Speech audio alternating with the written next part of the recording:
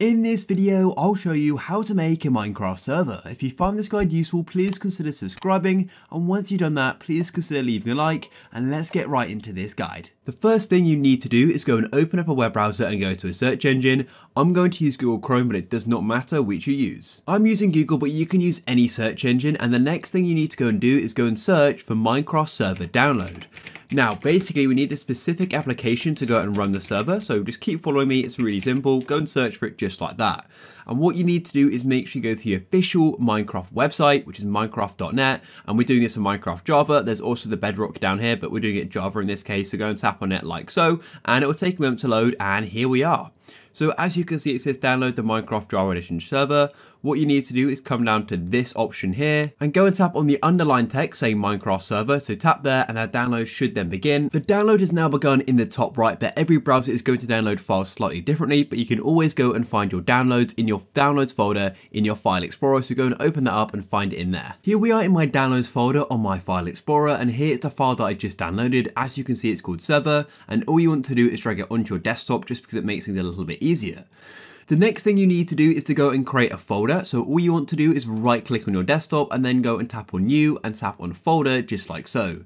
Then just go and name it server or Minecraft server, whatever you want. It doesn't really matter, just so you know what it is. Then what we need to do is go and double tap on it like so. Then what you need to do is go and drag this server file into it like so, just like that. Now, what you need to do is go and look at it. And as you can see, it's got this sort of little copy logo, and it's also called an executable jar file. So essentially what we need to do is make sure you've got Java installed on your computer. If this is anything else, it probably means you don't have Java installed. So to do that, all you need to do is go and open up a web browser. And then all you need to do is go and search for something called Java, just like so, hit enter and make sure you go to java.com. And then right on the home screen should be a button saying download Java, so go and tap on it like so. And this is what you need, 64-bit Java for Windows, then tap on download Java again, and Java will start downloading. So it's going to go and download, and then all you need to do is go and find it in your file explorer or wherever, then go and install it just like any other program. It's really straightforward. And then what I recommend doing is restarting your computer just to make sure everything is properly installed. And then once you've installed it, come back to this file here and then click on it once and right click on it, and then go and tap on open with, and then click choose another app. And then what you need to do is find Java TM platform SE binary, or go and click on more apps to go and find it, and then go and tap OK. And then it should run, and if it doesn't, you may need to do something called a jar fix. We've got a guide on that on the channel, but just go and search on YouTube jar fix or check out our channel for that. Anyways, now what you need to do is go and double click on server or right click on it and do the open with I just showed you, just like so. And in a minute, you're going to go notice some things start appearing in this folder, and more files will keep popping up. But what you need to do is go and look for the text document called EULA. Go and double tap on that just like so, and it's actually appeared on my other monitor, so I'll drag it in, and here it is. So what this is basically you need to go and agree to the agreement with Minecraft about running a server. So I've personally going to run this, but you need to go and copy and paste this link into a browser, go and read it and make sure you agree to it. And if you do, you then need to come down to EULA down here and change false to true, just like so. Make sure you keep everything exactly the same, don't add any spaces, and yeah, end it just like that. And then all you need to do is hit file, and then go and tap on save, and that's now updated. So once you've agreed to the EULA, you can then go and double tap on server again, just like this. And now the server is actually going to go and launch. And then this thing called Minecraft server is going to go and pop up. And as you can see, here it is. It's now preparing the spawn area. So it's basically making the world for us. So yeah, you can sit back and wait for this to go and finish. And there we go. It's now gone and created the world, but I want to quickly go and show you how you can go and change some settings for your server. So quickly just go and close off your server, pressing on the cross like so. And this is actually going to go and stop the server. But if you want to go and change any settings or things like that, what we need to do is edit the server.properties file. To do that, literally right click on it and then go and tap on open with.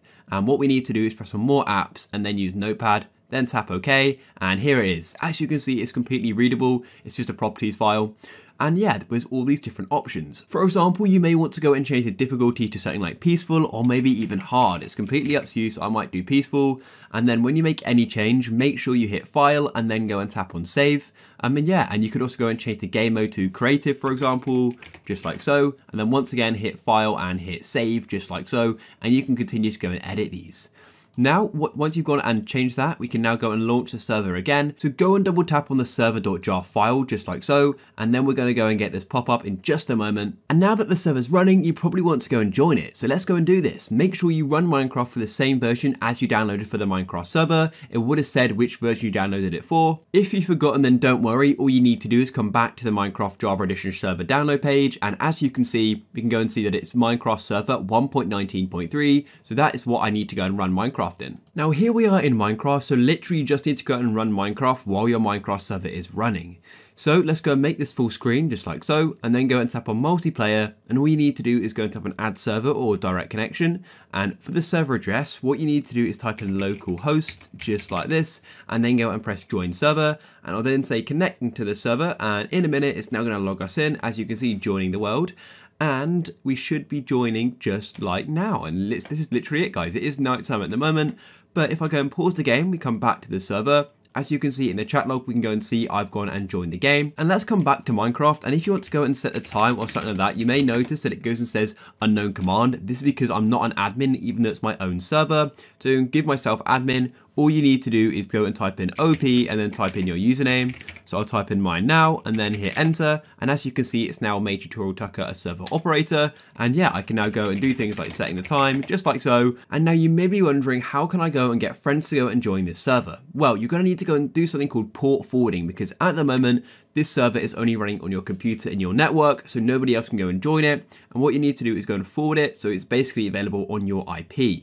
But this does mean that when you want other people to go and join it after you've gone and port forward, well, I've got a full guide on my channel, so check out the channel for a port forwarding guide. I'll link it down below as well. What this means is that you have to go and share your public IP in order for people to go and join, which can be quite dangerous because people can go and find your exact location with. So a basic rule I go and follow is I wouldn't go and give this IP to people who I wouldn't invite to my own house, because this IP is showing your location essentially, and people could do quite bad things with it. So just be careful with who you go and give your server IP to.